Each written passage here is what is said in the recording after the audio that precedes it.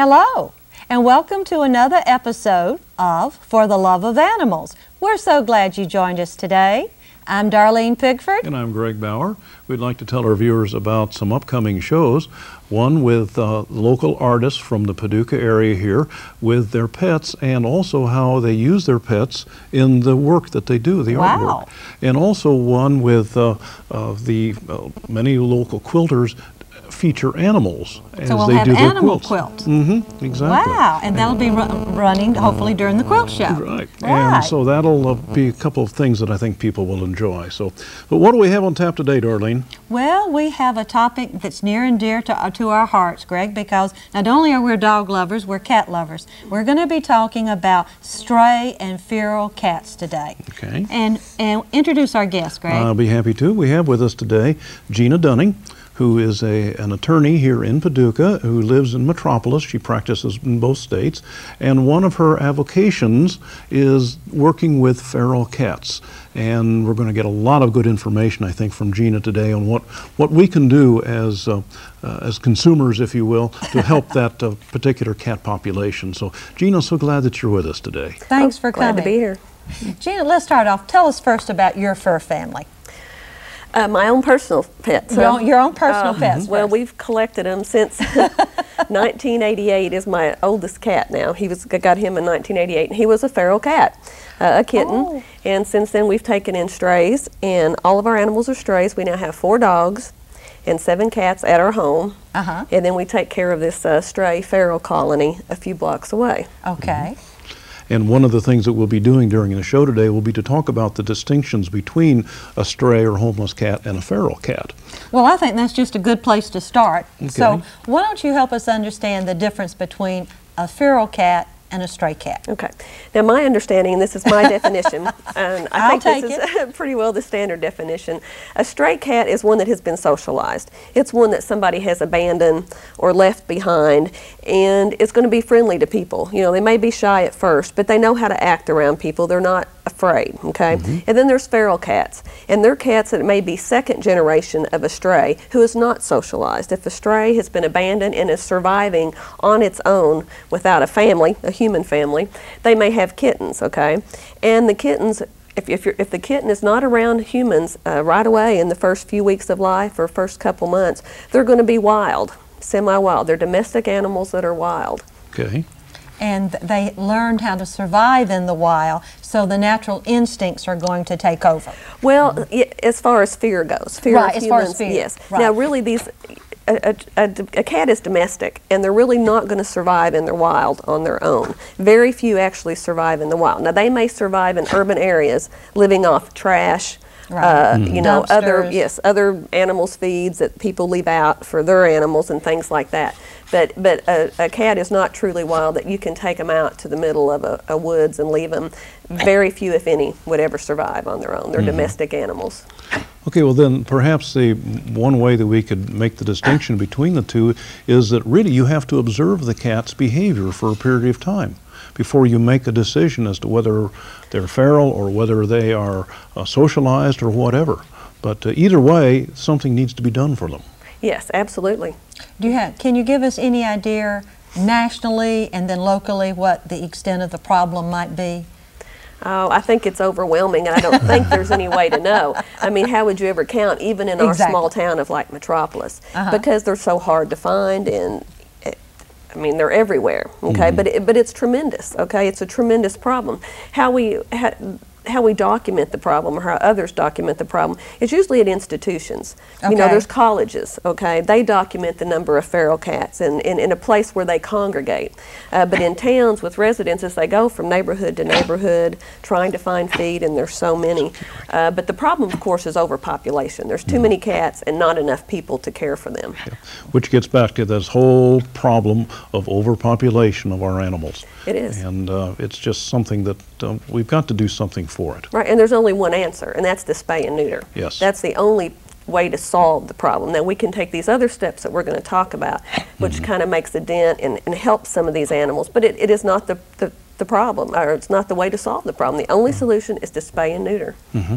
Okay, and help me understand, how does that help the problem in the long run? What is the numbers eventually go down, or they go down completely, or as far as spaying and neutering, if we could get at least the majority of people to spay and neuter their pets, the people that don't. Domestic pets. Yes, they're domestic pets. Okay. Because if your cat has 6 kittens, 5 kittens, and you don't want them, and you're not planning on taking care of them, you think you're going to give them away. Well, that's everybody's thought. There's enough. How many animals are put down, euthanized every year because there's not enough in the people millions. to care for them.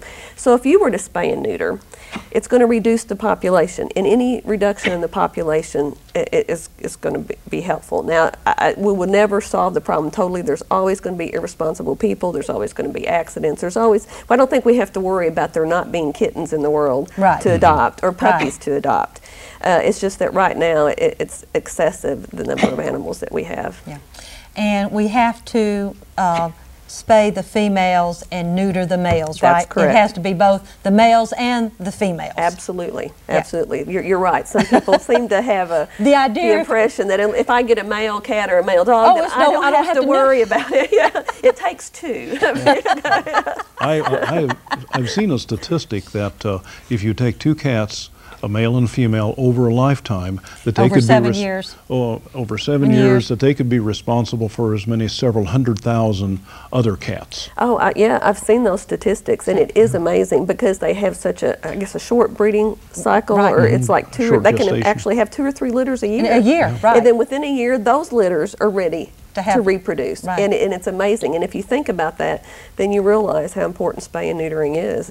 Yeah, but now we're talking about just our pets, the pets that we have inside. We're not absolutely. Okay. Yes, your own pets. Your own pets. So, so that's the first place to start. Absolutely. Okay. Well, that's a good place for us to now take a break, don't you think, Greg? I think so. And we want to tell you a story about the feral cat that you mentioned, whose name is Virgil. So listen to the happy tale about Gina's cat, Virgil.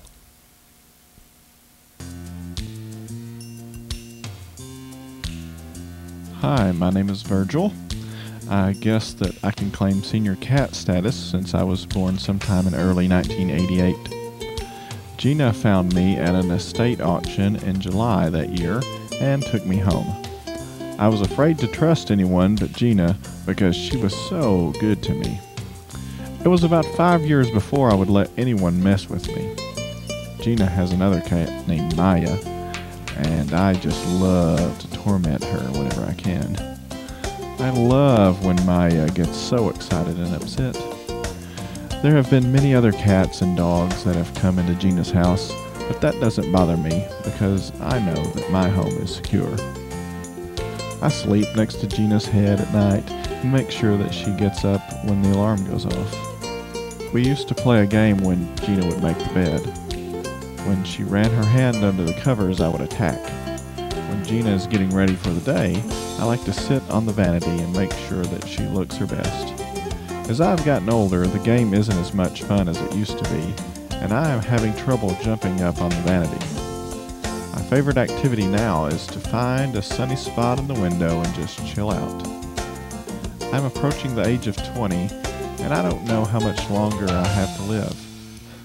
Thanks, Gina. My life has been so wonderful, and I'm forever grateful. Welcome back. We hope you enjoyed that tale about Virgil. And as we were listening to the tale, it might have sounded like Gina actually bought the cat at the auction. But that wasn't the case, was it, Gina? No, it wasn't. He was a starving kitten that they found as they were cleaning out this house in the barn. And so the only way we could catch him was because he was so weak from starvation that you could actually catch him. And it was when he got his strength back, we found out how wild he was. Oh, my goodness. Well, now, Gina, in the first segment, we talked about some of the solutions, spaying and neutering and that sort of thing. What are some solutions that we could use maybe for working with feral cats? For feral cats. You know, I'm not so sure there's a solution right now. Okay. But some of the ways to help. Okay. All right. And TNR is trap, neuter, and return. Okay. It means you trap these cats. You neuter them, you return them to where they've been living. Now, you don't just release them. When you release them, someone has to take responsibility for feeding them and providing, hopefully, basic veterinary care. Okay. And the reason you do this is because there's very few other options. First of all, there's very socialized animals dying in shelters every day because there's no one there to take them. Right. When these shelters get feral cats, they know that the chances of them being adopted are very slim, even if they would release them, because they are so unsocial. You know, there is some liability to shelters releasing what they consider a wild animal. Right. So most of the time, these feral cats are going to be euthanized immediately when they're brought to a shelter.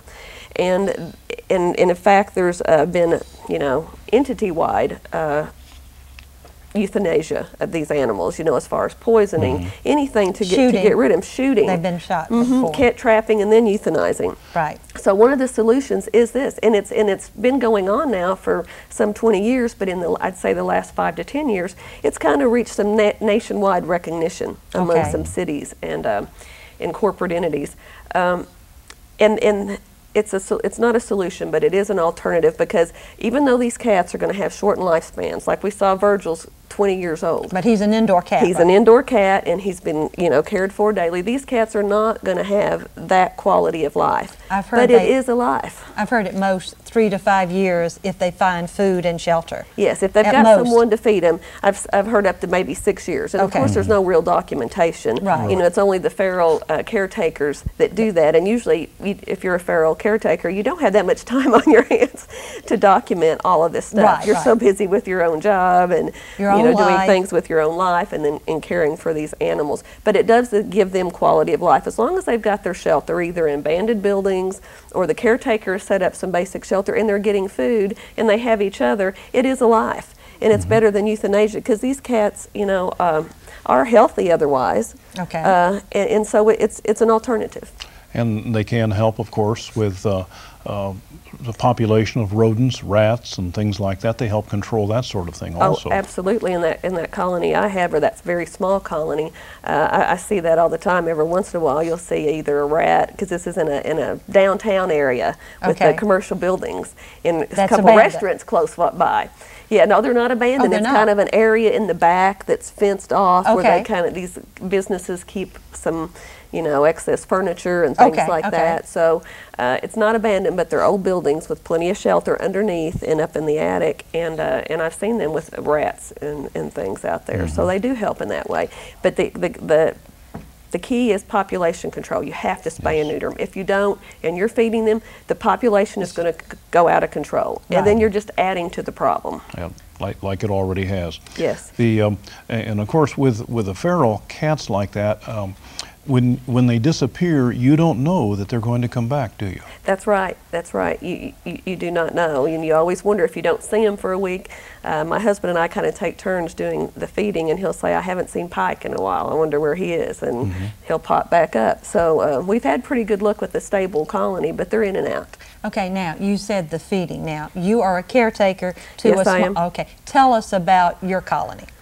It's a small one, and it's in a downtown area of Metropolis, and I have the permission of the landowner. You have to remember that that's very important. You can't just go set up a spot. Right, right. And he doesn't mind. In fact, I think hopefully he likes the fact that they probably control the mice. Exactly. And any rats there, because he in fact lives in an apartment in one of those buildings. And so I have a feeding station set up, and it's very basic, okay? What I did was, at the time there was another building being renovated, and there was a bunch of extra blocks. Took the blocks, had a sheet of plywood, put it on top, and I can put feed underneath to keep it dry. Right, from the rain. Yes, from the rain. And the cats do have shelter there. They have these buildings that they can go under. I've seen them go under, and I've seen the primary one that started this whole thing, Madonna. She is a climber, and somehow I don't know exactly where she goes, but she goes up the tree, across a limb, over the roof of the building, and into somewhere, the attic or somewhere, and that's where she lives, and she comes down. So I don't have to worry about shelter for them. You know, I've had to trap a couple and have them neutered and spayed, and she was one of them that we had to have done. Well, now the question comes up with that then. That's the expense out of your pocket to have these cats neutered? Yes, it is. I've done all of it myself, although there are options, I think, for other people in other areas possibly, and even locally there are some options too, other than just taking the full brunt of it yourself. And you feed them every day? Every day. Now, when we are on vacation, I do set up a feeder, an automatic feeder, which you can't rely on daily because there's coons and possums, people let their dogs loose, the neighborhood cats, and so your feed bill would be tremendous if you kept that full every time. But I do, and then I will have somebody go over every 2 or 3 days to make sure there is feed still there. Okay. But, are there public funds possibly available to help with this kind of program? Well, I think an individual's option is going to depend on the locality where they live. Okay. Now, in our area, we are when I was doing the research, I find out that we're probably pretty lucky if you live in Illinois. Now, I understand the city of Metropolis itself has a program. I'm not real familiar with that program, but I do know that you can contact the mayor's office, and there is some sort of low-cost, some subsidizing of the program. And in fact, I've talked to a lady who took care of her another colony, and she was having several spayed and neutered through that program. Now, I haven't talked to her subsequently, but I'm of the understanding that everything went successfully. Also, the state of Illinois now has a program, and it is for those on, and I just discovered this during the research for the show, if you're on Social Security disability or receive food stamps, you are eligible for a voucher to get a low-cost spay or neuter for your animal. And my understanding is you go to the Department of Health, which there should be one in each county, to find out about that. Okay, now repeat that. If I am on Social Security disability or on food stamps, all right, then I go to my local health department, and ask for a low-cost spay and neuter voucher. I think they will give you an application, and I'm not sure how it works, how long it takes. I've not done that, but I would like to hear from someone, or I'd like to look into it to see how that works. Now, as an addition to that, okay, the law has been recently changed that says a feral cat caregiver can do the same thing. Now, the Department of Health has not updated their regulations yet, so I'm not sure what the process is, but there is one catch to that. One coming. That your local entity, like your city or your county, has to adopt an ordinance recognizing feral cats. That's the one bad thing about this program. They should have just made it statewide. So if you have to encourage your city or county to adopt an ordinance to recognize feral cat givers, and then you would be eligible for this too through the state. Wonderful. Okay, so this low-cost spay-neuter then is available whether you have a stray cat or a homeless cat or a feral cat. It's available to all cats. If you take care of a feral cat colony. Okay. It's for feral cat caregivers. It's not for everyone in the state. You either have to be low income, for example, on Social Security disability, or qualify for food stamps, or be a feral cat caregiver. That's my understanding from reading the law. Well, but okay, I got the distinction. Okay, well. Okay. This is really a lot of good information. Yes, it is. Yes. However, why don't we now take a break and let's see this Madonna who is in your feral colony that you take care of. And a story about her, so let's give a listen.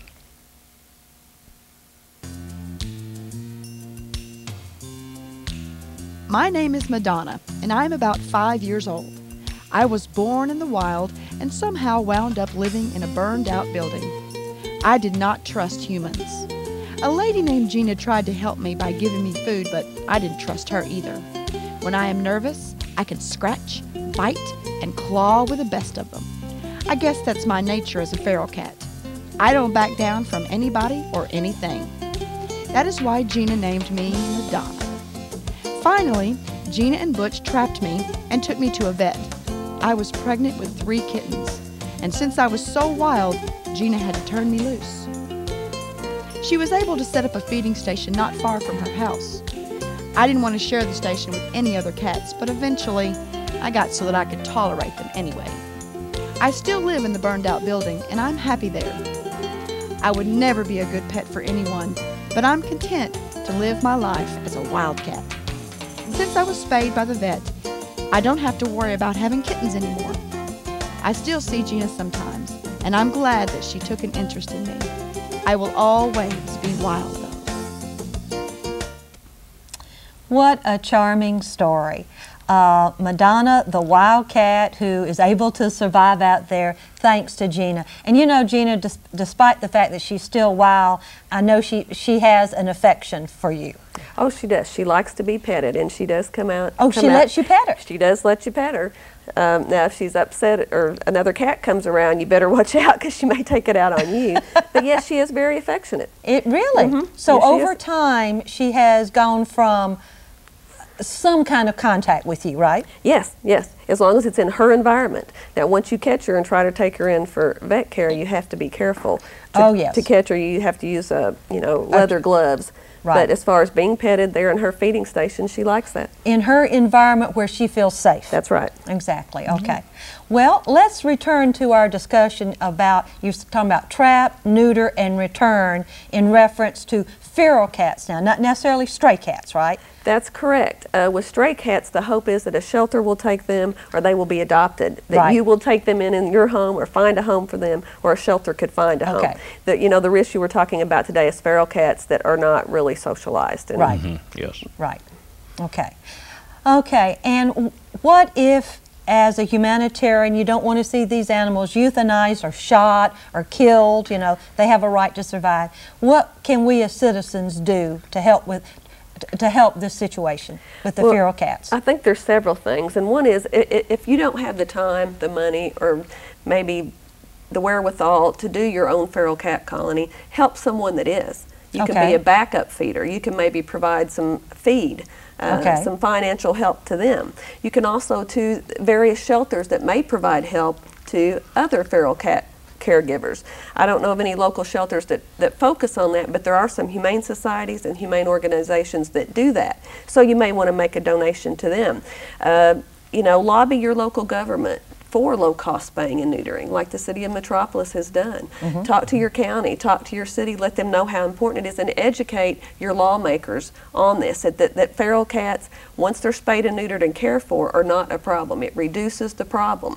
It does not, some people may think, oh, we feed them, they're there. The cities will think, then it's just the same problem we've had, but it's not, because it reduces the population in the long run. Okay. And that's the critical thing, is reducing the population. And people are happier. Your community is happier when they know that cats are not being shot, euthanized, and killed. People do like to see animals taken care of.